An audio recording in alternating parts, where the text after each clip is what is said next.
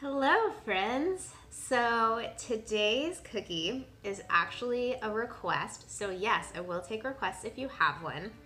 But the person who made this request was not aware that I'm allergic to chocolate. So I got a little creative.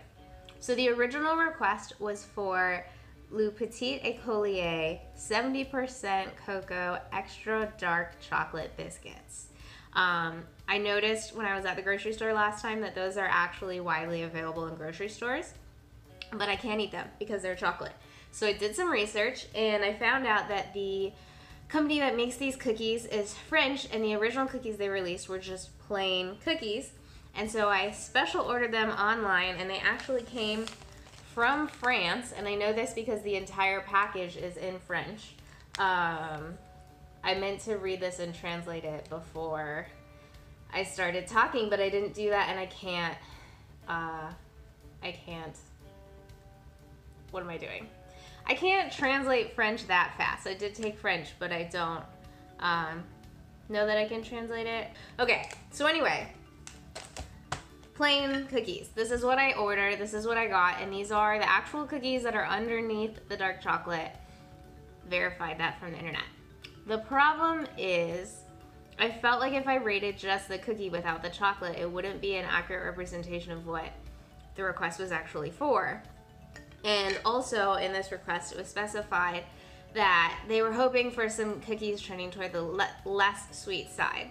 So fortunately for Mike, who is the requester, I have a lot of experience trying to make chocolate recipes without chocolate, because that was a hobby I had for a while. And so I got extra creative, and I've got two additional options here. Conveniently, a serving size of these cookies is 3.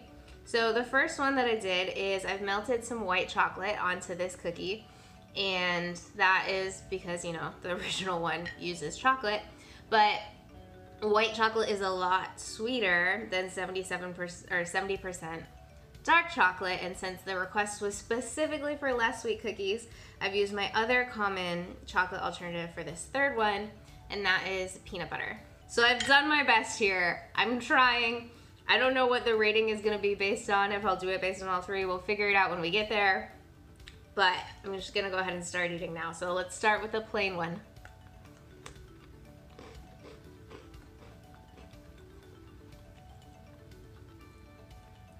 So it's more of a cracker texture, which I think is to be expected.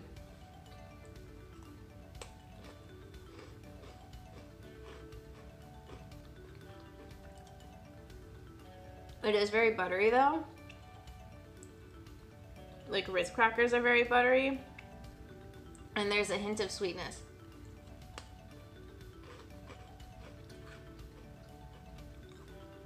So I'm gonna say this is a large, sweet, denser Ritz cracker. That's what I feel like I'm eating.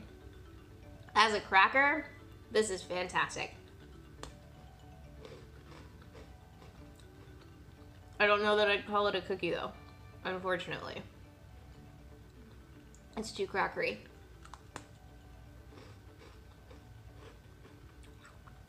All right, let's move on to the next one.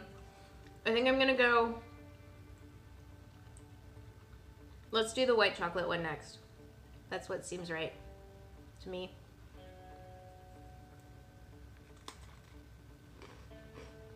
Ooh. You know, that made a big difference. I didn't get it completely to the edges because I was trying not to spread all over my fingers.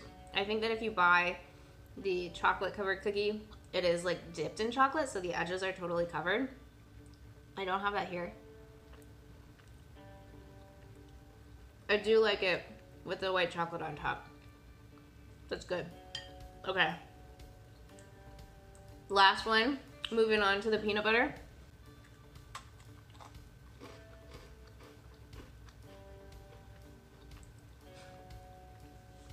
I did this already, but now it just tastes like those peanut butter sandwich cookies again, or the like peanut butter sandwich crackers.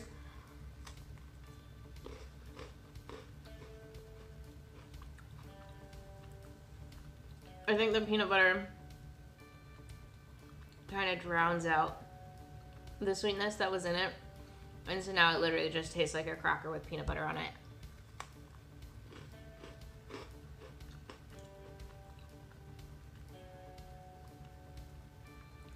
Yeah. Nope. Alright. So I actually think the plain cookie by itself was better than the one that I added peanut butter to. Because the peanut butter had too strong of a flavor and kind of just took away from everything else. So it was like eating a peanut butter cracker, which is fine, but I definitely can't call it a cookie anymore. And I wouldn't, it's not like a cookie experience. So I'm gonna say that one's out. The one plain by itself, again, great cracker. Great lightly sweetened cracker. Don't know that I'd necessarily call it a cookie. But I also wasn't raised in Europe. If I were raised in Europe and had grown up eating biscuits like this, I'd probably call it a cookie. I'm pretty sure this is actually specifically for coffee. Like you're supposed to sit there and put it in your coffee or your tea. I didn't do that. Maybe I should have gotten milk. I don't know. Here we are. So I think what I'm gonna do is just rate the white chocolate version, and I'm gonna finish eating it now so I can decide what the rating is.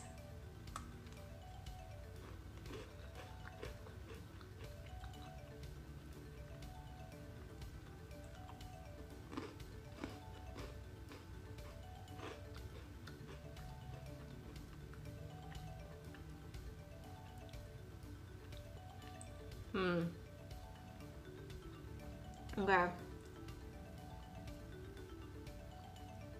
So we know my preferences for cookies. I love cookies that are soft. This is just a different type of cookie. So I want to try to rate it on the type of cookie this is, as opposed to like my perfect cookie, which we saw last time. So let me think about this for a minute. I'm gonna grab my scale. Oh, let me talk about my scale while I'm thinking about it. So you can't tell on the front, but I have officially magnetized the cookie scale. I am working on getting myself a new cookie. It's gonna happen. I need to go to Staples and grab lamination so I can laminate my new cookie. But hopefully soon there will be a cookie that's not this heart. It's already magnetized, so the cookie board is almost done and ready to go, which is very exciting. This has only been like, I don't know, I think this is number 10. Okay, so the cookie that I was rating. By itself, more of a cracker experience. Adding the white chocolate, I think, brings out the sweetness and the butteriness of the original cookie that's plain by itself. I could imagine if it were completely covered in dark chocolate, it would be really good. I also wonder if it would help soften it a little. Just like if I'd let the white chocolate sit on it longer, I would imagine it would have a slightly different texture to it. But I'm rating the white chocolate cookie that I ate, not the theoretical dark chocolate cookie that I can't eat. This is gonna seem unfair because again, this is now on the same scale that I have like actual bakery fresh cookies over here. And so remember not to compare this to the box cookies that I was rating before. If you were into this cookie, I think you would like it. I think my personal preferences, like it's not necessarily my cookie, it's not what I would go for if I wanted a cookie or swaying me lower. Also the memory of the peanut butter one is swaying me lower. But I want to try to be fair to people who this is their type of cookie. So let's go ahead and give it a 3.9. Right there. Bam. Magnets. Okay. Also, fun fact, the table that I'm using to rate these has magnetic legs and I accidentally stuck my scale to my table earlier, so that was fun. Alrighty, so that was Véritable Petit Beurre. I am so sorry for my French accent, I really am. I swear I took French and it used to be better, probably. Probably not, who knows. The original request was for LU Petit Écolier 70% cocoa extra dark chocolate biscuits, and these plain ones are the base of that. And I gave it a 3.9.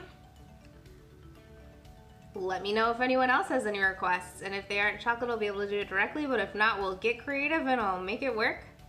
Thanks for watching, have a great day, and eat more cookies.